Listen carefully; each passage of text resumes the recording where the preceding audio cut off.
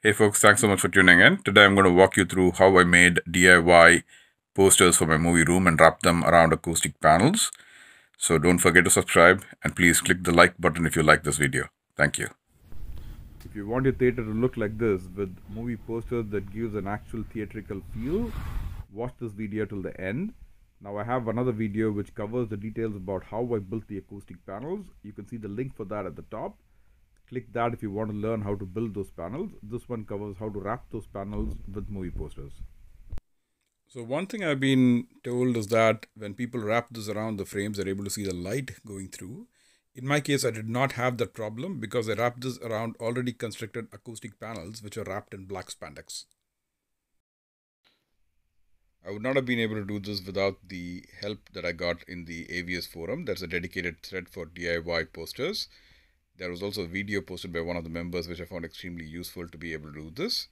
Nick Ball and the other members in that specific thread have been very helpful in advising me as I moved forward through this project. I would like to thank all of them for their help and time on this. So it all starts with a software called GIMP, which is a free download. You can download the software, install it in your machine. For the actual movie posters, you can go to a site called moviemania.io, which has very high resolution images. You'll not have any titles of those images, but the resolution is really good, so you can download from there. What you're seeing here is I'm going to use one of the pictures that I've downloaded, the Lord of the Rings, from moviemania.io. I'm opening it within the GIMP app. The next step is I'm going to the image and scaling the image to a resolution of 150 by 150, which I've told is sufficient for these movie posters. So I'm doing that, and then on my pixels there, I'm converting it in inches, and I'm changing the width of the panel or the movie poster to match the width of my panel. Right now it's showing a 16.667 width. I'm going to change it to what is actually the size of my panel, which is around 23.875. So if you look at that, it automatically defaults the height 38.2. Now I'm scaling it. Once it's scaled, you can zoom it to fit the image to your window. Next step involves adding a background layer. So that's what you're seeing here. I'm going to add a black background layer. And the size for that is going to be the size of the cloth that's available on My Fabric Designs. I'm going to choose the Performance Knit fabric, which has a maximum height of 60 inches. So I'm going to do that. And on my width, you saw I'd earlier given a 23.875. So I'm going to add a few inches, maybe about 4 inches to the right side and the left side for black borders. So I'm rounding it out to 33. So width is 33 and height is 60. So you would see that layer introduced over there, the line that you're seeing there. I want to fill that layer with black background. So I do image, fit canvas to layers first, and fitting this image into that layer. And then I'm going to fill the background using the fill tool with a black color.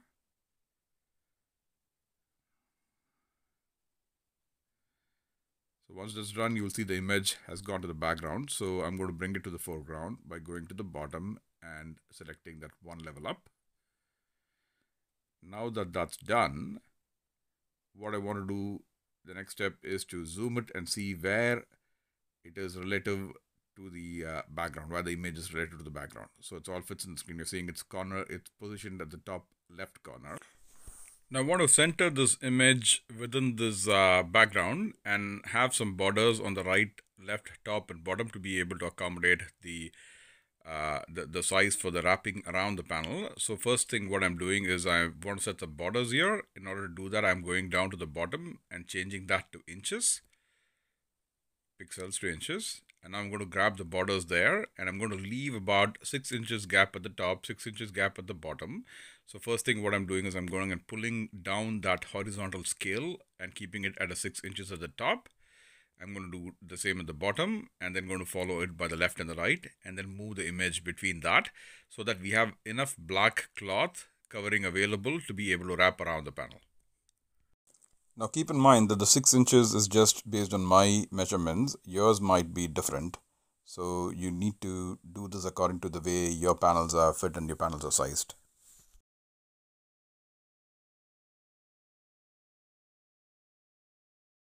So next thing I want to do is grab the guide from the left and move it and keep it at about 4 inches to give space to wrap around the panel. The panel thickness around 3.5 inches. So I'm doing that for the left and I'm doing the same thing for the right. Next I'm going to use a select tool to basically move this picture between those 4 lines. Now that that is done, as you see I have an odd sized panel. So the image does not fully cover the place that I wanted to wrap around the panel. So basically at the bottom you got a black area. So what I'm going to do is I've downloaded another logo for this movie called Lord of the Rings, and I'm just going to add it here to fill up that black space so that the poster looks good starting from top to bottom. So first thing I do is open up the image and then change the resolution to 150 by 150, and then I'm going to scale it. And once I'm done with that, I'm going to use the tool over there to basically go and pick up the logo for the lettering. I'm going to bring it to the other side. I'm going to go and select it first, just making sure that it's selecting the right area around it. I'm going to copy it, and then I'm going to come back to the other window and I'm going to paste it as a new layer. Once I paste it as a new layer, you would see that added there. You can't see that very clearly, but you would see so in a minute. I just go to Tools, Transform Tools, and Scale it. And this gives me the ability to increase the size on this. So I'm going to increase the size on this to see the best layout for it to fit. So here I'm just kind of increasing it, scaling it. And then it goes to the background. So I'm just bringing it back to the foreground. And I'm going to move it back down there by using the Select tool to the black area. As you see, it's slightly bigger than the area that's there. It's going over the line, so I don't want it to wrap around the panel, so I need to shorten it. So I'm going to transform tools again, scaling it and reducing the size so that it will fit there. This is more of a trial and error that you need to do. And then I'm going to be selecting it again and bringing it under the image. Right hand side, you will see that this image has 3 layers. So what I'm going to do is I'm going to first merge these visible layers. All these 3 are going to be merged into one layer. So you see on the right, it's now merged into one layer. So next thing you'll see is that the site I'm going to upload it to, My Fabric Design, prefers it to be flipped horizontally. So I'm rotating it clockwise. Now I'm going to save this image. For that, I'm going to go to the file and export as. I'm going to give a name here and export it.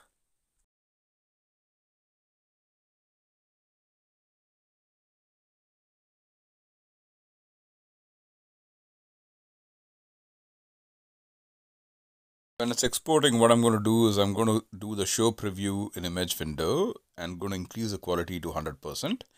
The site that I'm uploading to can take about 50 MB. So I want to see what the size is here. It's only 14.7, which is good for the upload. So I'm exporting it now. Now I'm going to go to the site called myfabricdesigns.com and I'm just going to go to the home page there. And I'm going to choose the upload button. And I'm going to upload my file here.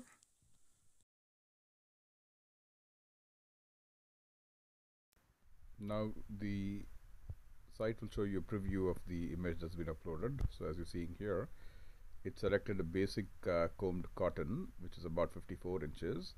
The first thing I'm doing is setting the design's DPI. So if you remember when we did the scaling, we selected a 150 by 150. So that's the same DPI that I want to use there. So I'm going to first make it a 150 and I'm going to set the DPI. Next thing I want to do is select the right design there. So as you see on the right hand side, the image shifts a little bit. Then what I'm doing is I'm changing it from basic comb cotton, which is only around 54 inches, to the performance knit, which is 60 inch, given the magnitude of my panels. So when I do the 60 inch, now it will try to fit the image within the 60 inch. So now you're seeing it here that it's completely centered and the image is within that 60 inch height. and the width that we selected. So this is the final render that you would get on the printout that you're going to get from My Fabric Designs. So I'm going to add it to cart. So it's about $25 for the fabric that I selected. The site usually runs a promo for the purchase. So I got this at a 25% off. So you can usually get these discount codes available if you ask a few people. So I got it for much less than 25. So I repeated the process for 3 additional images and in total ordered 4 posters. So I got them from My Fabric Designs after 3 weeks. And this is what you're seeing laid out on top of the panel. So what I'm trying to do here is I'm trying to position them in such a way that I'm only having the black that goes around, but the actual image appears on the panel. So if you're looking at it, I'm making some adjustments as I move around.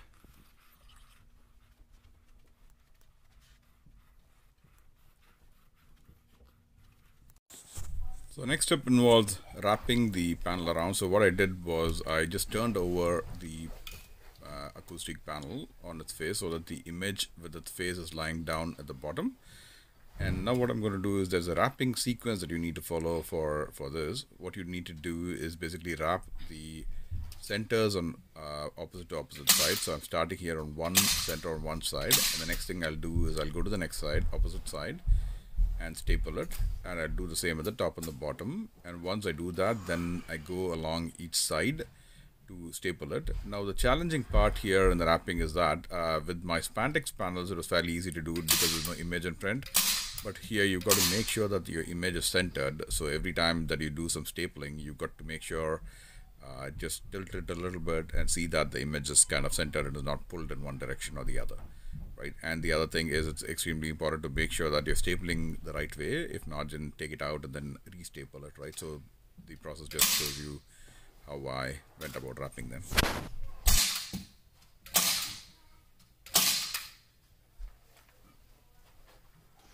Next, I'm just going to make the panel straight and see if I've stapled correctly. If not, I'm going to just put it back and make any adjustments, remove any staples or move the cloth around. So that's what I'm trying to do right now.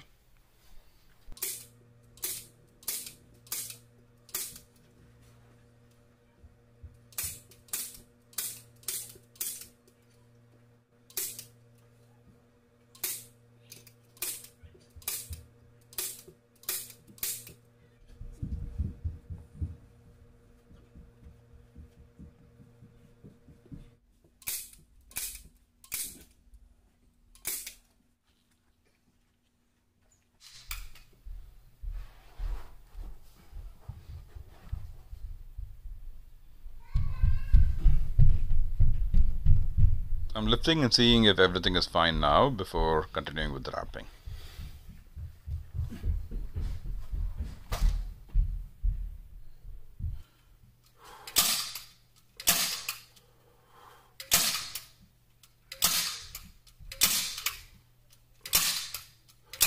The tricky part is really around the corner, so you just got to make sure that you're folding it correctly so that there are no wrinkles. As you're seeing here, I'm just wrapping it up and folding it around to go to the back.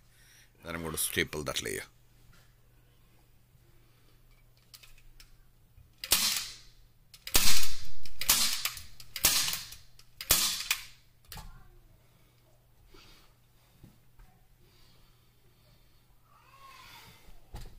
Now I'm going to be doing each of the corners.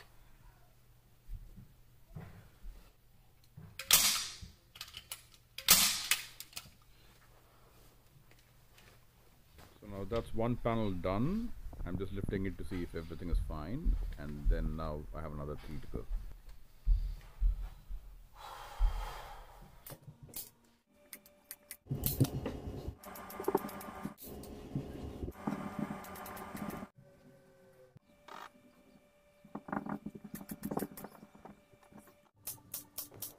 Now that's another panel done. I have another 2 to go. This shows all the panels laid out side by side. As you're seeing, there is a lot of white cloth at the back that has to be trimmed so that it is neat and square. Now this shows the panel after all the excess cloth has been cut out. They've really come out exceptionally well. Now I'm going to mount them back to the walls. These are the mounted panels in the theatre room. They've come out exceptionally well.